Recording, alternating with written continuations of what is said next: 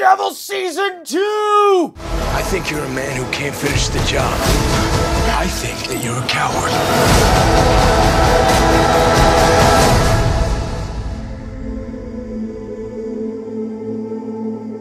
Yeah, I'm super excited for Daredevil Season 2. Oh, by the way, welcome to Durbania. I'm Durbin, and this is my trailer talk for Daredevil Season 2! Last week, Part 1 of the trailer came out, which I thought at first was weird. Part 1 of a trailer? But then I didn't care. I really didn't care because the Part 1 trailer was just so awesome. Let me tell you what Daredevil Season 1 did for me. I don't know anything about Daredevil. Never really cared too much. Before Season 1, my only exposure to Daredevil was not the comic books, but it was the Ben Affleck movie, which...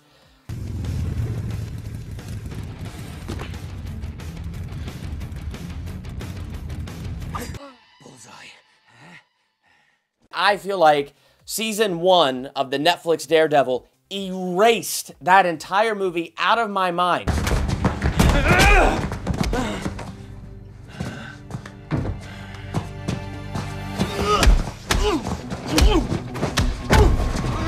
Like, it was gone. This is the picture I now have of Daredevil. I love the dude playing Matt Murdock. He does an amazing job with that role. He owns it. He's so good at it. Foggy is just an amazing character. Like, you know, I really felt the friendship between the two of them.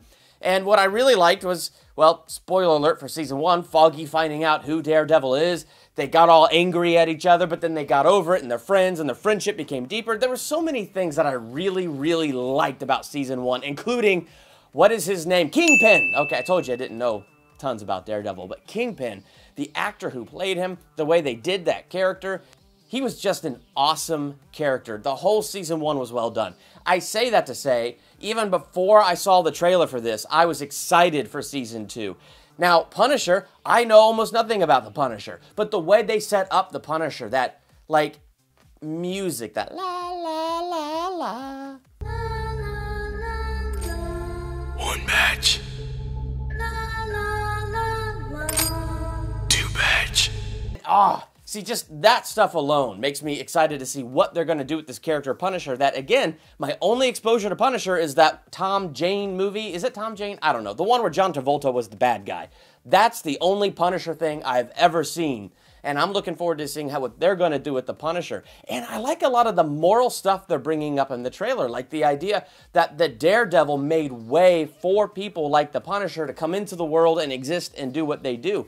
The idea that even the Punisher throws out on that trailer, like, You hit them and they get back up. I hit them and they stay down.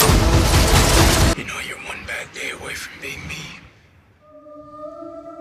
honestly, I didn't know if the Daredevil killed or not. And so learning from Season 1 that he's not one of those heroes that kills, I thought was really cool. Then Part 2, where we get to see Elektra. I hated that Elektra movie. It was just not, it was not good. And just in this Part 2 of the trailer where we get to see Elektra, we get to see there's already a past between Matt Murdock and Elektra. It just makes me excited to see what that past is. You're the only person I can trust. Oh, sweetheart, you don't break into my house and then talk to me about trust. What is this?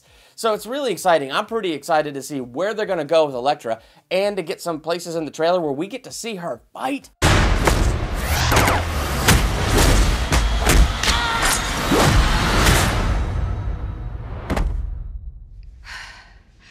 Hungry? Don't mess with Elektra. The trailer, the 2-part trailer for Daredevil Season 2, has me super excited. I can't wait to see it. Are you excited to see Daredevil Season 2? What did you think of Jessica Jones? Let me know in the comments. Make sure to subscribe. Also hit us up on Facebook and Twitter. I'm Durbin. Thanks for checking out Durbania.